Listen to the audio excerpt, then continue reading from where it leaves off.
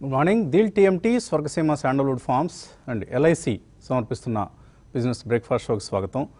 Global cues ఈ morning వీక్గానే ఉన్నాయి, ఆశ్చర్యం లేదు. నిన్నటి గ్లోబల్ సెల్ ఆఫ్ తర్వాత సో ప్రపంచవ్యాప్తంగా మార్కెట్లు నిన్న అమ్మకాల ఒత్తిడికి లోనయ్యాయి ఈక్విటీ మార్కెట్స్. కారణం అందరికీ తెలిసిందే, నిన్న మార్నింగే మనం మాట్లాడుకున్నాం.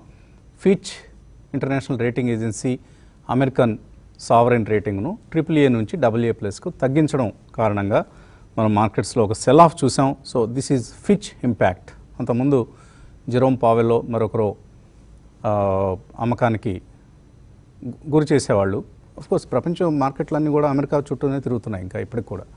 సో ప్రపంచ మార్కెట్లన్నింటినీ అమెరికన్ క్యూసే ఇంపాక్ట్ చేస్తూ ఉంటాయి. లాస్ట్ నైట్ యుఎస్ మార్కెట్స్ భారీగా పతనం అయ్యాయి.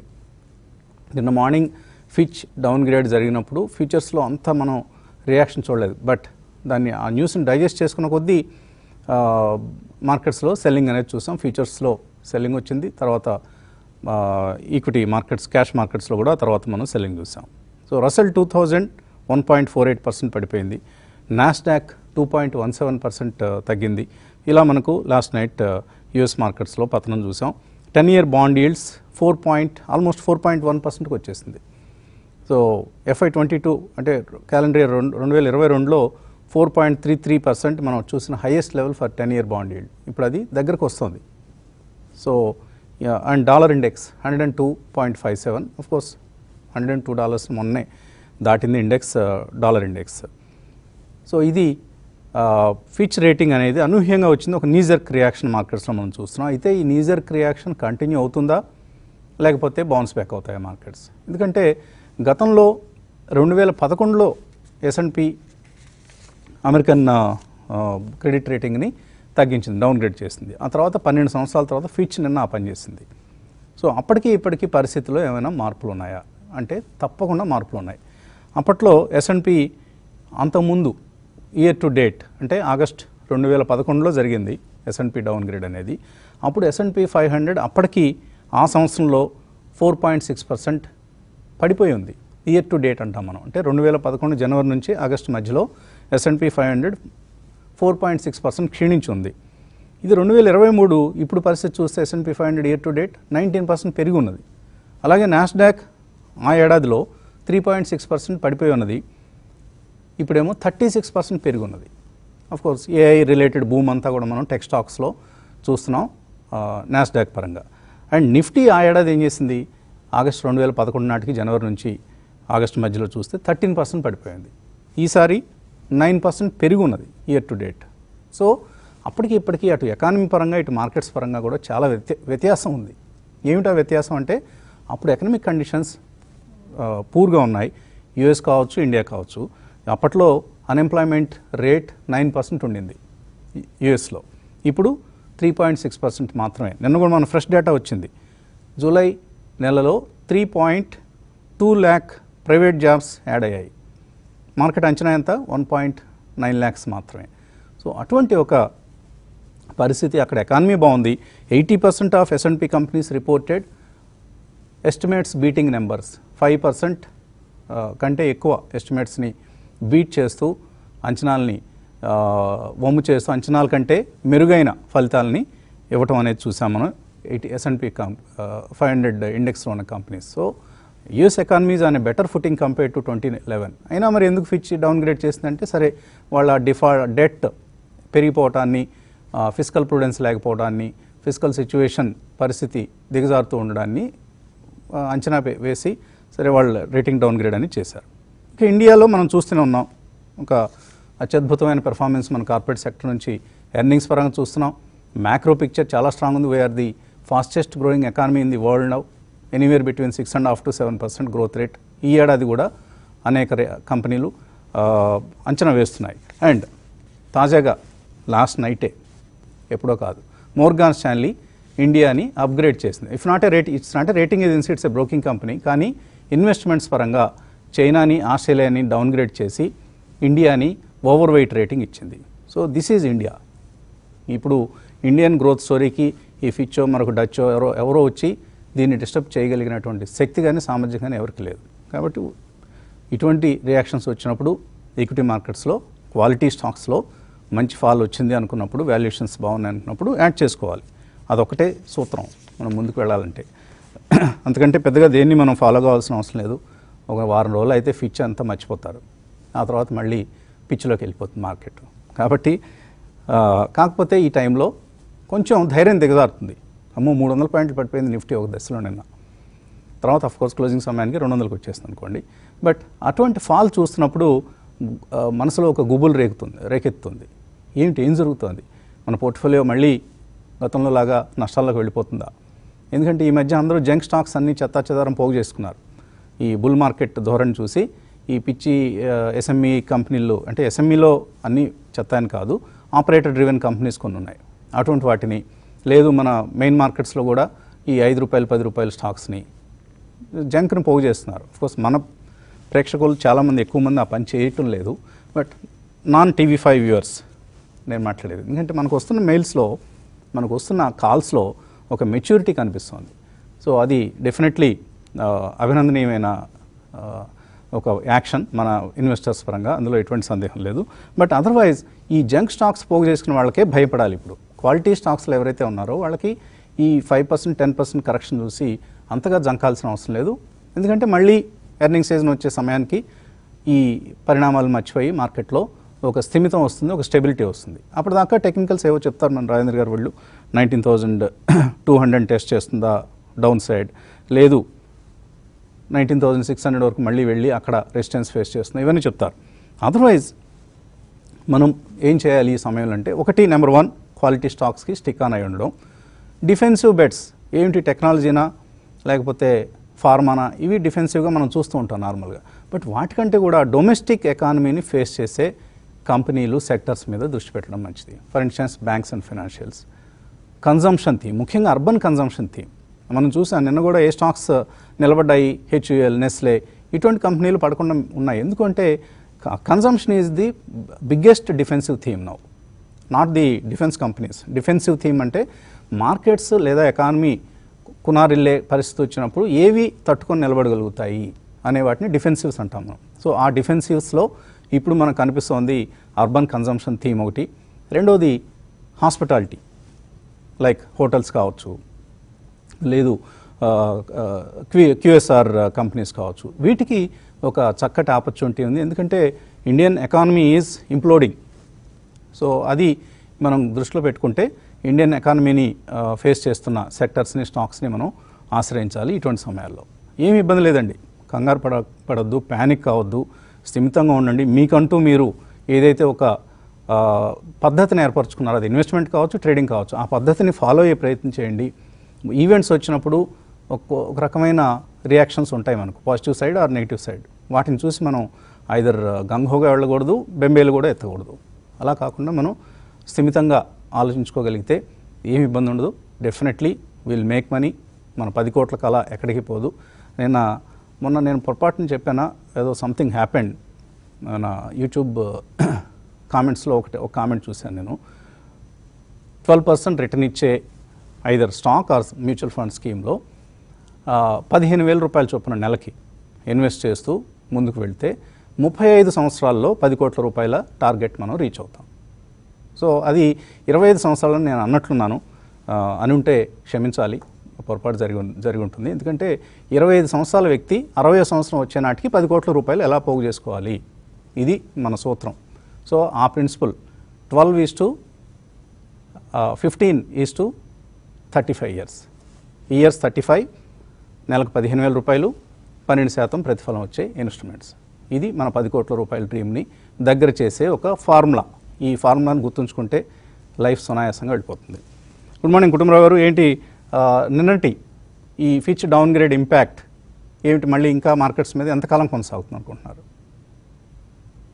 Will be short lived impact అండి. ఎందుకంటే మనం 2011లో S&P డౌన్ గ్రేడ్ చేసినప్పుడు చూసాం అనమాట. అది ఎన్ని రోజులు ఉండింది, దాని ఇంపాక్ట్ 2011లో కనుక డౌ నిఫ్టీ ఏ లెవెల్స్ లో ఉన్నాయో చూస్తే, ఇవాళ ఏ లెవెల్స్ లో ఉన్నాయో చూస్తే, ఈ 12 సంవత్సరాల్లో ఏ విధంగా గమనం నడిచింది అనేది కూడా మనం చూడొచ్చు.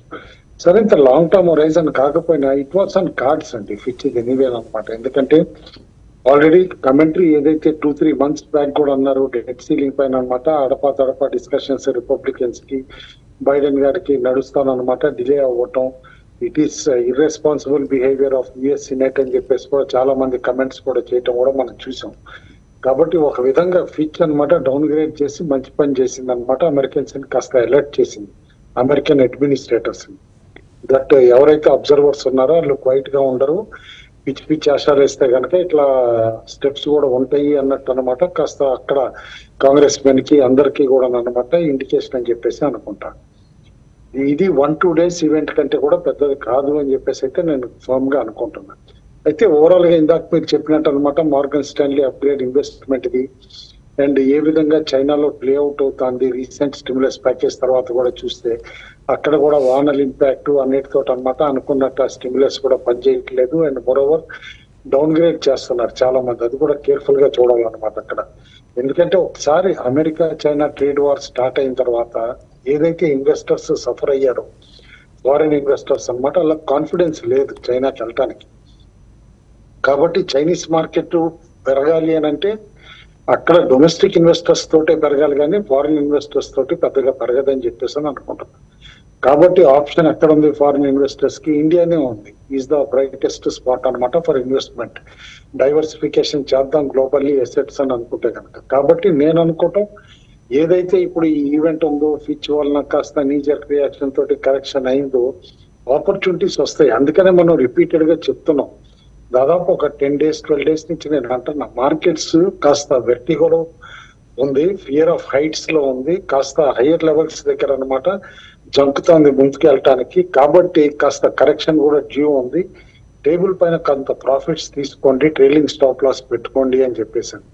ఎవరైతే అట్లా పెట్టుకుని ఉన్నారో డెఫినెట్లీ వాళ్ళకి ఆపర్చునిటీ కూడా వస్తుంది ఇప్పుడు తిరిగి కొంత క్యాష్ చేతిలో ఉన్నా కూడా. ఎందుకంటే మార్కెట్ సిగ్నిఫికెంట్ గా ఇక్కడ నుంచి ఏదో 10% నిఫ్టీ కరెక్ట్ అయిపోతుంది అని అనుకుంటే ఫూలిష్నెస్. అంత కరెక్ట్ కాదు అని చెప్పేసి అని ఫోమ్ గా చెప్తున్నాను నేను. ఎందుకంటే మన దగ్గర monsoon by and large negative అనుకున్నదల్లా ఇవాళ ఈక్వల్ గా వస్తుంది. సెలెక్ట్ పాకెట్స్ ఆఫ్ కంట్రీలో కాస్త ప్రాబ్లం ఉన్నా కూడా అనమాట. ఎందుకంటే రిజర్వాయర్ లెవెల్స్ పెరిగినాయి. కాబట్టి ఇటు macro economy problem only inflation, that food inflation ఏదైతే ఉందో ఇటు రైస్ కానీ వెజిటబుల్స్ కానీ ఇవన్నీ అడ్రస్ అయిపోతే కనుక తిరిగి మార్కెట్స్ బై సెప్టెంబర్ ఈ మిగతా ఇష్యూస్ అన్ని కూడా మర్చిపోతారు. And more over this is an election year. Government కూడా స్పెండింగ్ అగ్రెసివ్ గా చేస్తుంది పోస్ట్ దిస్ సెషన్ ఏదైతే కనుక పార్లమెంట్ సెషన్ నడుస్తుందో. కాబట్టి అనమాట ఆ ఇన్ఫ్రాస్ట్రక్చర్ స్పెండింగ్ కానీ అన్ని కూడా పెరుగుతాయి. గవర్నమెంట్ స్పెండింగ్ కూడా పెరుగుతుంది, ప్రైవేట్ క్యాపెక్స్ కూడా ఇంప్రూవ్ అవుతుందని డేటా వస్తుంది. ఇన్ని పాజిటివ్స్ ఉన్నప్పుడు మాత్రం మార్కెట్ లో ఏదో సిగ్నిఫికెంట్ కరెక్షన్ వస్తుందా అంటే కనుక డెఫినెట్లీ గుడ్ స్టాక్స్ లో రాదు, బట్ జంక్ స్టాక్స్ లో ఖచ్చితంగా వస్తుంది. ఎందుకంటే ఇలాంటి 1-2 సార్లు షేక్ డౌన్ అయితే కనుక జంక్ స్టాక్స్ లో అనమాట ఏ విధంగా పడతాయి అనేది అనమాట మామూలుగా కామన్ పబ్లిక్ కూడా అర్థం అవుతుంది, కామన్ ఇన్వెస్టర్స్ కి. అండ్ డెఫినెట్లీ అప్పుడు అప్రమత్తత కూడా వస్తుంది వాళ్ళల్లో అని చెప్పేసి నేను అనుకుంటాను. అయితే ఎఫ్ఐఎస్ యాంటిసిపేట్ చేస్తూనే ఉన్నాయి కొన్ని ఈవెంట్స్ అని చెప్పేసి అనుకుంటాను. అందుకనే ఎఫ్ఐఎస్ అయితే సెల్లింగ్ లోనే ఉన్నారు. నిన్న కూడా దాదాపు 1800 కోట్ల పై చిలుకు సెల్లింగ్ ఉన్నారు, కానీ అగ్రెసివ్ సెల్లింగ్ అయితే లేదు. ఎందుకంటే ఏ 4000 కోట్లు 3000 కోట్లు అట్లా సెల్లింగ్ అయితే చేయట్లేదు. ఎందుకంటే బ్లాక్ డీల్స్ లో వాళ్ళ స్టాక్స్ అల్లే పికప్ చేస్తున్నారు. ఎందుకంటే వాళ్ళ వేదాంత డిస్కౌంట్ లో బ్లాక్ డీల్ ఉంది, అది కూడా ఒక ఎఫ్ఐఏ పికప్ చేస్తుందని చెప్పేసి అని చెప్తున్నారు. మొన్న డిఎల్ఎఫ్ బ్లాక్ డీల్ కూడా ఎఫ్ఐఏ పికప్ చేసింది. కాబట్టి ప్రాబ్లం ఏం లేదు అని అనుకుంటున్నా. అక్కడ ఇవాళ వీక్లీ సెటిల్మెంట్ ఉందో అది ఒక్కటి కేర్ఫుల్ గా చూడమంటాను. కాస్త అప్రమత్తత అవసరం అనమాట. And more over Nifty pain point 19,550 దగ్గర ఉంది. ఒక్కసారి 150 పాయింట్స్ తగ్గింది ఆ పెయిన్ పాయింట్. నిన్న చెప్పాం 19,700 పెయిన్ పాయింట్, దాని కింద ఉంటే కనుక వీక్నెస్ ఉంటుంది. అదే విధంగా 19,400 అటెంప్ట్ చేసే పాసిబిలిటీ ఉంటుంది. నియర్లీ క్లోజర్ గా వచ్చింది కూడా. ఇవాళ 19,550 ఇస్ ద ఇన్ఫ్లెక్షన్ పాయింట్. దానిపైన ఉంటే సేఫ్టీ ఉంటుంది మార్కెట్ కి. ఎక్కువగా కాల్స్ ఎక్కడ అక్యుములేట్ అయ్యి ఉన్నాయంటే కనుక 19,800 లో ఎక్కువ ఉన్నాయి, ఆ తర్వాత 19,700, తర్వాత 19,600. పుట్స్ ఎక్కడ అక్యుములేట్ అయ్యి ఉన్నాయంటే కనుక 19,500, 19,400 అండ్ దెన్ స్ట్రీట్ అవే 19,000 దగ్గర. కాబట్టి ఒక broad trading range 19,400 to 19,800 develop అయింది అని చెప్పేసి అనుకోవాలి. క్లోజర్ టు 19,800 సెల్లింగ్ వస్తుంది, 19,400 క్లోజర్ గా బయింగ్ కూడా వస్తుంది అని చెప్పేసి అర్థం చేసుకోవాలి. అయితే జనరల్లీ స్టాక్స్ లో, ఇండివిజువల్ స్టాక్స్ లో, ఫ్యూచర్స్ లో ఎట్లా ఉంది అంటానికి నిన్న నిఫ్టీలో మనం చూసాం 5 స్టాక్స్ తప్పితే 50లో 40 స్టాక్స్ నెగిటివ్ లో క్లోజ్ అవటం చూసాం. అయితే F&O స్పేస్ లో ఎట్లా ఉన్నాయి స్టాక్స్, ఎట్లా బిహేవ్ చేసినాయి అని చూస్తే నిన్న హ్యూజ్ డెలివరీస్ ఐటీ స్టాక్స్ లై సర్ప్రైజింగ్లీ మన దగ్గర అనమాట. యూఎస్ లో నాస్డాక్ అంత పడినా కూడా అడ్వాన్స్ గా పడుతుందని తెలిసి కూడా నిన్న ఇన్ఫోసిస్, హెచ్సిఎల్ టెక్, టీసీఎస్ లో స్ట్రాంగ్ డెలివరీ బయింగ్ అయ్యి, ఎల్ఎన్టీ మైంట్రీలో కూడా బయింగ్ అయ్యి, అండ్ ఆ తర్వాత గాడ్రేజ్ కన్స్యూమర్, అపోలో హాస్పిటల్స్ లో కూడా బయింగ్ ఇంట్రెస్ట్ ఉండింది, అండ్ ఎఫ్ఎంసీజీ కౌంటర్ డాబూర్ లో కూడా బయింగ్ ఉన్నాయి. అయితే స్పెక్యులేటివ్ లాంగ్స్ ఎక్కడ బిల్డప్ అయినాయి అంటే ఇటు రియాలిటీ స్టాక్స్ లో ఓబ్రాయ్ రియాలిటీ, డిఎల్ఎఫ్, అండ్ ఏదైతే రియాలిటీకి అనుగుణంగానే చూసే stocks like Berger paints, bonus అనండి ఏదైనా సరే, అండ్ రిమార్కబ్లీ లారస్ ల్యాబ్స్ లో కూడా మళ్ళా బాగా లాంగ్ స్పెక్యులేటివ్ లాంగ్ బిల్డప్ అయింది. నిన్న వీక్ మార్కెట్ లో స్టాక్ ఎంత రెసిలియన్స్ చూపించిందో కూడా మనం చూసాం. అండ్ అదే విధంగా అన్వైండింగ్, స్పెక్యులేటివ్ అన్వైండింగ్ ఎట్లా అయిందంటే కనుక హైయర్ లెవెల్స్ లో Hindustan copper, Apollo tyres, NTPC, metropolis, Exide లాంటి స్టాక్స్ లో అయ్యింది. ఫ్రెష్ షార్ట్స్ కూడా కొత్తగా ఎక్కడైంది అంటే వాష్, ఇటు వేదాంత ఎట్లయినా బ్లాక్ డీల్ అవుతుందని తెలుసు కాబట్టి కొంత షార్టింగ్ అందులో కూడా అయింది. And Ramco cements, GNFC, AB capital లో షార్ట్స్ కూడా వెళ్ళినాయి అని చెప్పేసి చూడాలి. అయితే ఇటు పెన్నీ స్టాక్స్ అని అనుకునే దాంట్లో నిన్న ఒకటి ఇగ్నోర్ చేయలేనంత హ్యూజ్ వాల్యూమ్స్ అయిందంటే కనుక Reliance power. What is cooking అనేది మనం చూడాల్సి వస్తుంది. ఎందుకంటే అన్యూజువల్ గా 7 కోట్లు 8 కోట్ల వాల్యూమ్ అవటం కూడా చూసాం. కాబట్టి దాన్ని అబ్జర్వేషన్ లిస్ట్ లో పెట్టుకోవటం కూడా ఇంపార్టెంట్ అని అంటాను. వేరే ఇండివిజువల్ స్టాక్స్ అయితే కనుక చాలా వరకు నిన్న రిజల్ట్ పరంగా చూస్తే గాడ్రేజ్ అగ్రోవెట్ ఇనిషియల్లీ బాగా పెరిగి హ్యూజ్ వాల్యూమ్స్ లో, తర్వాత ఫ్లాట్ గా క్లోజ్ అవటం చూసాం. అట్లాగే అదే విధంగా ఇండియా గ్లైకాల్ కూడా వాల్యూమ్స్ పెరిగి అనమాట ఫ్లాట్ గా క్లోజ్ అవటం చూసాం. దిలీప్ బిల్డ్కాన్ 20% మూవ్ మొన్న చేసి నిన్న కూడా అనమాట షార్ప్ మూవ్ మార్నింగ్ చేసి తర్వాత ఫ్లాట్ గా క్లోజ్ అవటం చూసాం.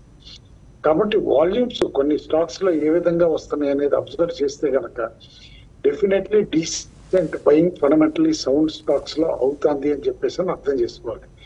ఒక్క స్టాక్ టు అబ్జర్వ్ యూనికేమ్ కూడా కంపెనీని అట్లానో అమ్మేశారు ఇప్కాకి. అయితే నిన్న ప్రమోటర్ది కూడా లార్జ్ బ్లాక్ డీల్ అవ్వటం చూసి దాంతో ఇష్యూ క్లోజ్ అయింది. కాబట్టి మేబీ ఇప్కా పైన కూడా ఒక కేర్ఫుల్ గా దృష్టి పెట్టమని అంటాను. ఆల్ ఇన్ ఆల్ మార్కెట్ లో ఇందాక మీరు చెప్పినట్టు కూడా కాన్ఫిడెన్స్ ఇచ్చినట్టు కూడా పెద్దగా భయపడాల్సిన అవసరం అయితే లేదని నేను అంటాను. కానీ ఎప్పటికప్పుడు టెక్నికల్స్ కానీ మొమెంటం కానీ చూసి మార్కెట్ లో ప్లే చేయాలి. ఎందుకంటే సింపుల్ గా చెప్తాను డీటెయిల్ స్ట్రాటజీ. మనం డ్రైవ్ చేస్తా ఉంటే హైవే పైన ఏదో మన డ్రైవింగ్ చూసి మనం మురిసిపోకూడదు. మన పక్కనాడు ఎట్లా డ్రైవ్ చేస్తున్నాడు అనేది చూడాలి. ఆడొచ్చి సడన్ గా బ్రేక్ చేశాడంటే మీరు బ్రేక్ వేయాల్సి వస్తుంది. ఒక చిన్న స్క్రాచ్ కూడా పడే పాసిబిలిటీ ఉంటుంది. అట్లానే మనం స్మూత్ గా డ్రైవ్ చేస్తుంది మన మార్కెట్. ఏ పక్కన అమెరికన్ మార్కెట్ ఇంకో కార్ లాగా అనమాట వచ్చి అట్లా సడన్ గా బ్రేక్ వేస్తే యాక్సిడెంట్లు చిన్న అయ్యే పాసిబిలిటీ కూడా ఉంటుంది. మన driving బాగున్నంతసేపు ignore the small accidents. అందుకని చెప్పేసి ప్రాపర్ గా గుడ్ రూల్ బేస్డ్ ఇన్వెస్టింగ్ చేయండి, మంచి స్టాక్స్ లో ఉండండి, అండ్ కరెక్షన్స్ ని ఆపర్చునిటీగా తీసుకుని ఫండమెంటలీ సౌండ్ స్టాక్స్ కొంటే డీసెంట్ రిటర్న్స్ వస్తాయి అని చెప్పేసి కూడా చెప్తాను. ఓకే, సో మోర్గాన్ స్టాన్లీ ఇప్పుడు ఏం చెప్పింది? ఇండియా అవుట్ పెర్ఫామ్ చేస్తుంది, వీఆర్ అప్గ్రేడింగ్ అవర్ రేటింగ్ అని చెప్పింది. ఎందుకు అంటే అఫ్కోర్స్ సెన్సెక్స్కి 68,500 బై డిసెంబర్ టార్గెట్ కూడా ఇచ్చింది. ఒక 3 కండిషన్స్ మీట్ అయితేనే జరుగుతుందని చెప్పింది. ఏమిటా 3 conditions? No major up move in commodity prices. ఇప్పుడు మన కమాడిటీ ప్రైసెస్ అన్నీ భారీగా పెరిగాయి. కాపర్ దగ్గర నుంచి స్టీల్ దగ్గర నుంచి కాఫీ వరకు ఈ మధ్యకాలంలో 5 to 10% పెరిగాయి. ఇది జరగకుండా ఇంకా ఆగాలి, ఇక్కడతో ఇంకొక పెద్ద అప్ మూవ్ అనేది లేకుండా ఉండాలి. రెండో కండిషన్ ఏంటి? Special oil and fertilisers. రెండో కండిషన్ ఏంటి? డొమెస్టిక్ గ్రోత్ కంటిన్యూ కావాలంటే మనం ఇప్పుడు ఏదైతే 6.5 to 7% జీడిపి గ్రోత్ ఎక్స్పెక్ట్ చేస్తున్నాం అది కంటిన్యూ కావాలి. యూఎస్ రిసెషన్లోకి వెళ్లకుండా ఉండాలి. ఆర్బీఐ ఈ రేట్ పాజ్ ఏదైతే చేస్తుందో 6.5% రెపో అక్కడే ఆపివేయాలి. ఇక రెపో రేట్స్ని ఇంకా పెంచకూడదు. మేబీ ఏదైనా తగ్గిస్తే ఓకే. ఇవి and government should spend strongly on infrastructure. నా కుటుంబంలో వారు చెప్పినట్లుగా ఎలక్షన్ ఇయర్ కాబట్టి తప్పకుండా ప్రభుత్వం తన 10 లక్షల పబ్లిక్ క్యాపిటల్ ఎక్స్పెండిచర్, 10 లక్షల కోట్ల పబ్లిక్ క్యాపిటల్ ఎక్స్పెండిచర్ ఏదైతే ఉందో అది తప్పకుండా చేసి తీరుతుంది. సో ఈ కండిషన్స్ పెద్దగా అసాధ్యమైనవి కాదు. కాబట్టి let's be confident. Sensex 68,500, by December touch అవుతుంది అని మనం ఆశిద్దాం. దానికి తగ్గట్లుగా మనం పోర్ట్ఫోలియోస్ని డిజైన్ చేసుకున్నాం. బ్రేక్ తీసుకున్నాం. బ్రేక్ తర్వాత రాజేంద్ర గారితో Dil TMT, Swargaseema sandalwood forms and LIC సమర్పిస్తున్న బిజినెస్ బ్రేక్ఫాస్ట్ షోకి పునఃస్వాగతం. సో మనకు రిజల్ట్ సీజన్ కంటిన్యూ అవుతోంది. నిన్న positive results ఇచ్చినవేమో Narayana Hrudayalaya decent quarter, Pricol, KSB pumps, engineers India limited, mankind pharma, fusion micro finance, SKF India, ఇవి పాజిటివ్ రిజల్ట్స్ ఇచ్చినవి. నెగిటివ్ రిజల్ట్స్ డిసప్పాయింట్ చేసినవి ఏంటంటే మెట్రోపోలిస్, గుజరాత్ గ్యాస్, కొంతవరకు Titan, Paradip phosphates loss report చేసింది.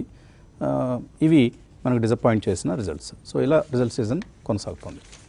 రాజేంద్ర గారు, ఏ విధంగా నిన్నటి నష్టాల తర్వాత ఈ మార్నింగ్ కూడా మనకు చిన్న గ్యాప్ డౌన్ ఓపెనింగ్ కనిపిస్తుంది.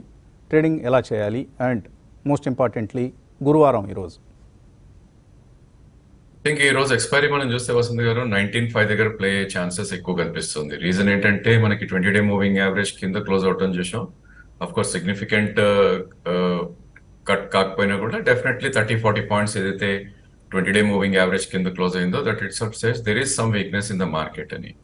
సో చార్టికలీ మనం ఏం చెప్తామంటే 1 or 2 days are allowed 20-day moving average. అంటే ఈ రోజు it can close below 19,560, but రేపు అట్లీస్ట్ వీక్లీ చార్ట్ లో ఇట్ షుడ్ క్లోజ్ అబౌవ్ 19,561. అప్పుడే ప్రాబ్లీ రివర్సల్ అని చెప్పొచ్చు. అదర్వైజ్ ఓవరాల్ ట్రెండ్ మనం చూస్తే కనుక వెరీ షార్ట్ టర్మ్ ట్రేడర్స్ ఎవరైతే ఉంటారో they will sell on rallies అని చెప్తాం. దీనికి రీజన్ ఏంటంటే lower highs and lower bottoms formation జరుగుతుంది. సో మనం 20th రోజు ఏదైతే ఆల్ టైమ్ హై హిట్ అయిందో 19,991, దాని తర్వాత 19,867 అండ్ 2 days బ్యాక్ 19,795.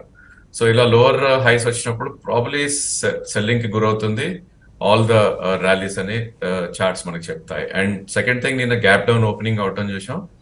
మేబీ ఒకవేళ గ్యాప్ ఫిల్ చేస్తే కనుక అక్కడే సెల్లింగ్ వచ్చే ఛాన్సెస్ ఉంటుంది. సో 19,704 అండ్ ఇన్ఫాక్ట్ ఆ previous bar high is 19,867. So that will become a clear resistance zone. Of course support points కూడా దగ్గరలో ఉన్నాయి. ఇక్కడ నుంచి మనం చూస్తే కనుక మనం గత కొన్ని రోజులుగా చెప్తున్నాం 19,433 is one support point.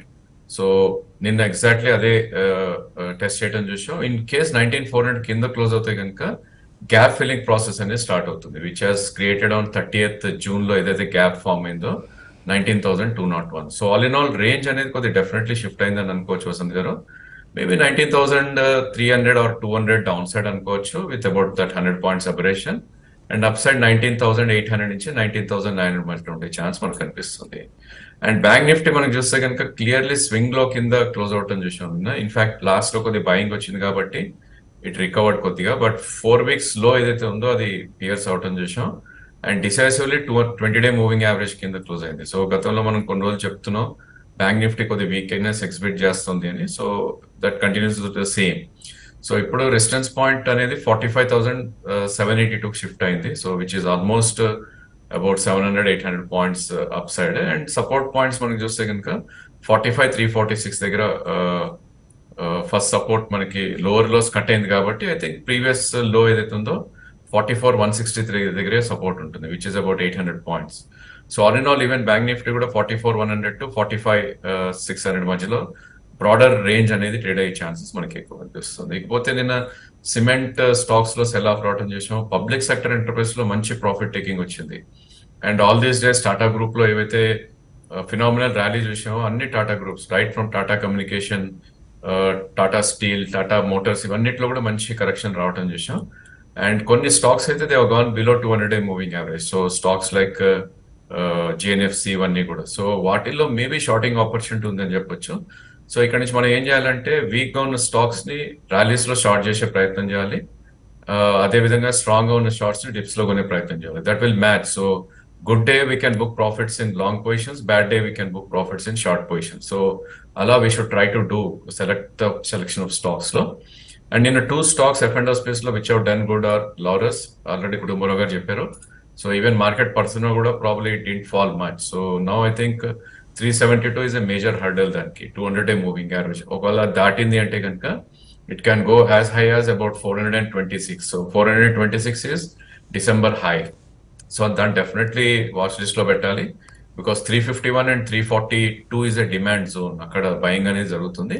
And stop loss is very near 336 కింద స్టాప్ లాస్ ఉంది కాబట్టి, సో అదొకటి వాచ్ లిస్ట్ లో పెట్టాలి. And one more stock, even కొద్దిగా స్పెక్యులేటివ్ నేచర్ ఉన్నా కూడా I think IB housing is one stock which we should watch. ఎందుకంటే నిన్నటి వీక్ మార్కెట్ లో కూడా it has made a very very big green bar with volume. So and breakout chart లో కూడా రావడం చూస్తున్నాం మనం. ఈవెన్ మంత్లీ చార్ట్ చూస్తే కనుక 158 ఉంది. సో డెఫినెట్లీ ఆగస్ట్ లో it can close above 158. But again high beta stock కాబట్టి we need to have a stop loss close below 132. So ఈ స్టాక్ ని కూడా అక్యూములేట్ చేస్తే ఒకవేళ ఈ మంత్ 158 అబౌవ్ క్లోజ్ అవుతే it can reach up to 188 in the next couple of months అని చెప్పొచ్చు. అండ్ క్యాష్ లో we all know good results ఏవైతే ఉన్నాయో వాటిలో సెల్ అవుట్ అవుతున్నది చూస్తున్నాం. సో బికాజీ ఒక మంచి రిజల్ట్ ఇచ్చినా కూడా ప్రాబ్లీ హైయర్ లెవెల్స్ తో సెల్లింగ్ అట్రాక్ట్ అవుతుంది because of the market sentiments and all. I think delta is one stock to watch. ఈ రోజు జిఎస్టీ కౌన్సిల్ ఏదైతే ఉందో they have continued the 28% on tax on gaming అన్న ఒక వార్త వచ్చింది. మేబీ అది ఒకవేళ లోవర్స్ లో ఓపెన్ అయితే కనుక that should be entry point, ఎందుకంటే 172 కింద స్టాప్ లాస్ ఉంది క్లోజింగ్ బేసిస్ లో. దాన్ని ట్రేడింగ్ ఆపర్చునిటీగా చూస్ చేసుకోవచ్చు. ఓకే, అలాగే కొన్ని select mid cap small cap స్టాక్స్లో నిన్న ఈ సెల్ ఆఫ్లో కూడా బయింగ్ అనేది కనిపించింది మనకు. Like Ramky infra, dream folks services, ఇలాంటి కౌంటర్స్ మనకు మేబీ ఏదైనా సెలెక్టివ్గా బయింగ్ జరిగిందా? డ్రీమ్ ఫోక్స్ అయితే డెఫినెట్లీ ప్రతి డిక్లైన్లో add చేసుకోదగిన stock. It's one of it's kind stock. Ramky infra there are rumours floating around, అంత అవుతుంది ఇంత అవుతుందని. మేబీ సమ్ ఇంట్రెస్టెడ్ పార్టీస్ ఏమైనా కొంటూ కూడా ఉండొచ్చు రామ్కీ ఇన్ఫ్రాలో. ఇలాంటి counters interesting counters to watch. Pre open numbers కనిపిస్తున్నాయి. 19,473 ఇది నిఫ్టీ లెవెల్. చూద్దాం. 19,463 ఇది మనకు నిఫ్టీ ప్రీ ఓపెన్ లెవెల్లో క్లోజ్ అయిన సంఖ్య. 60 పాయింట్ల గ్యాప్ డౌన్ అనేది మనకు కనిపించింది. చూద్దాం ఓపెన్ అయిన తర్వాత ఏ విధమైన స్టాక్ స్పెసిఫిక్ యాక్షన్ ఉంటుంది. ముఖ్యంగా మిడ్ స్మాల్ క్యాప్స్ ఏ విధంగా బిహేవ్ చేస్తాయి, లోవర్ లెవెల్స్లో కొనుగోళ్ళు వస్తాయా, అండ్ రిజల్ట్ సీజన్ కంటిన్యూ అవుతోంది. One more local company result to watch ఏమిటి అంటే నవా మంచి రిజల్ట్ అనౌన్స్ చేస్తుందని చెప్తున్నారు. సో ఈ స్టాక్ను కూడా వాచ్ లిస్ట్లో పెట్టుకోవచ్చు. Majority of the local companies నుంచి మనం మంచి రిజల్ట్స్ చూసాం ఇప్పటిదాకా. అండ్ లిఖిత ఇన్ఫ్రా కూడా మంచి రిజల్ట్ అనౌన్స్ చేస్తున్నారు. ఇవన్నీ స్టాక్స్ టు వాచ్. ఓకే, ఇక కాలర్స్ మెయిలర్స్ వెయిట్ చేస్తున్నారు. ముందుగా ఒక కాలర్ని తీసుకుందాం. హలో హలో సార్, నా పేరు జయలక్ష్మి సార్, బెంగళూరు నుంచి మాట్లాడుతున్నాను. రండి Tejas. Infrastructure stocks sir, NCC GMR infra ఇప్పుడు ఎంటర్ అవ్వచ్చా? అంటే ఇన్ఫ్రాస్ట్రక్చర్ కి బాగుంటుందా అని చెప్పారు ఎలక్షన్ సీజన్. ఇన్ఫ్రాస్ట్రక్చర్ స్టాక్స్ ఇవి ఎన్సీసీ జిఎంఆర్ తీసుకోవాలనుకుంటున్నా. మీ ఇన్పుట్స్ చెప్పండి సార్. తప్పకుండా ఇన్ఫ్రాస్ట్రక్చర్ గోయింగ్ ఫార్వర్డ్ ఇదేదో ఈ ఒక్క ఏడాదిలో అని కాదు, maybe next few years target కనుక మనం పెట్టుకుంటే ఆ లక్ష్యంతో పనిచేస్తే మంచి రిజల్ట్స్ని మీరు ఎక్స్పెక్ట్ చేయొచ్చు.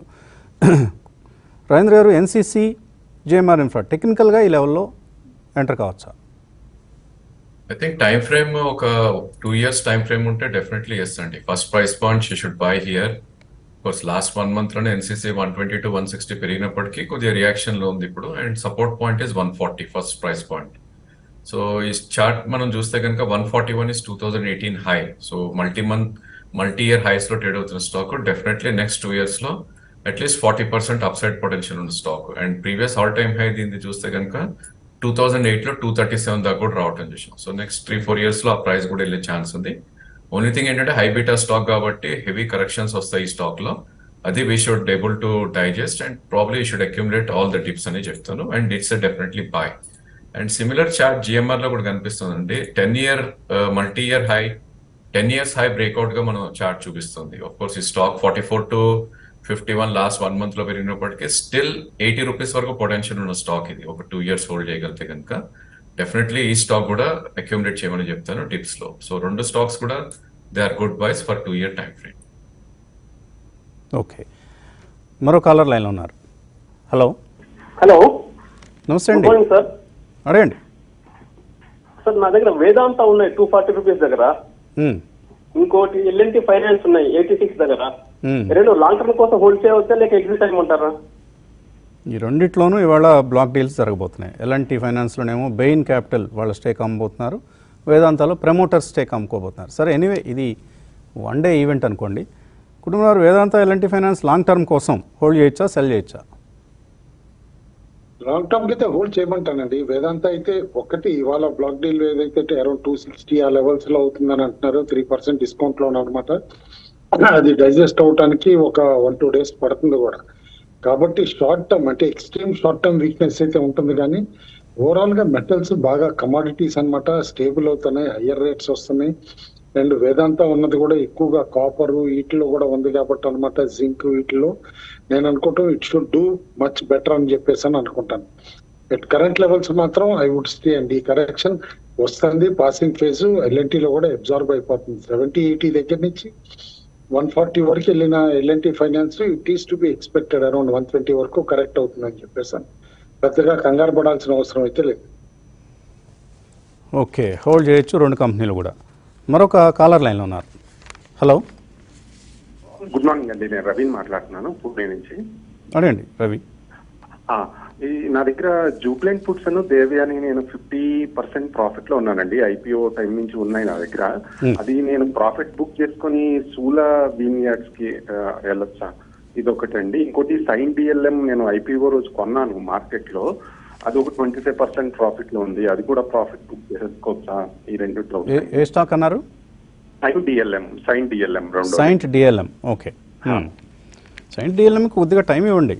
మీరు లిస్టింగ్ గెయిన్స్ కోసం చూస్తేనేమో ప్రాఫిట్ బుక్ చేసుకోవచ్చు, బట్ రిజల్ట్స్ చూసిన తర్వాత ఒక 2-3 quarters రిజల్ట్స్ చూసిన తర్వాత అప్పుడు నిర్ణయం తీసుకోవాలి. మామూలుగా మనం లాంగ్ టర్మ్ కోసం కనుక ఇన్వెస్ట్ చేస్తుంటే. రాజేంద్ర గారు, జూబ్లెంట్ దేవ్యాని ఇక్కడ ఎగ్జిట్ అయిపోవచ్చా? టెక్నికల్స్ ఏం చెప్తున్నాయి? దేవ్యాని షుడ్ హోల్డ్ ఆన్ అండి. జూబ్లియంట్ ఫుడ్ అయితే ప్రాబ్లీ కొద్దిగా వీక్ ట్రేడ్ అవుతుంది, బట్ ఇది కూడా స్టాప్ లాస్ పెట్టుకునే రన్ చేయమని చెప్తాను. సో ఆల్రెడీ బాటమ్ అవుట్ అయిపోయింది, ఇప్పుడు కన్సాలిడేషన్ లో ఉంది. ఒకవేళ ఈ స్టాక్ 519 బ్రేక్అవుట్ అయిందంటే కనుక యాజ్ హై యాజ్ 560 దాకా వెళ్ళే ఛాన్స్ ఉంది. సో 470 కింద స్టాప్ లాస్ పెట్టి ప్రాబ్లీ షుడ్ హోల్డ్ ఆన్ అని నా సజెషన్. అండ్ ఈవెన్ దేవ్యాని కూడా ప్రాబ్లీ షుడ్ హోల్డ్ ఆన్ అండి, ఎందుకంటే దో స్టాక్ మనకి 163 నుంచి 193 దాకా పెరగటం చూసాం మనం. సో ఆల్ టైమ్ హై 215 దాకా కూడా అప్ సైడ్ వెళ్ళే ఛాన్స్ ఉంది. So unless he requires money, even Devyani is a hold. ఒకవేళ ట్రేడింగ్ స్టాప్ పెట్టాలంటే లిటిల్ ఫార్ ఉంది, 179 కింద క్లోజింగ్ బేసిస్ స్టాప్ లాస్ పెట్టుకోవాలి. So book profits in Jubilant food and hold Devyani, ఇది సలహా. సైన్ డిఎల్ఎం కూడా రిజల్ట్స్ వచ్చినాయి వసంత్ గారు. ఓకే, అనుకున్న దానికంటే కూడా బాగా తక్కువ వచ్చినాయి రిజల్ట్స్. యాక్చువల్ గా only ₹1 EPS. I feel stock is very high priced at current levels మాత్రం. ఓకే, సో ఎలాగో లిస్టింగ్ గెయిన్స్ ఉన్నాయి, మీరు ప్రాఫిట్ బుక్ చేసుకోవచ్చు if you are viewing it from A short term perspective. Right, మరో caller లైన్లో ఉన్నారు. Hello. Hello, నమస్తే అండి, మీ పేరు?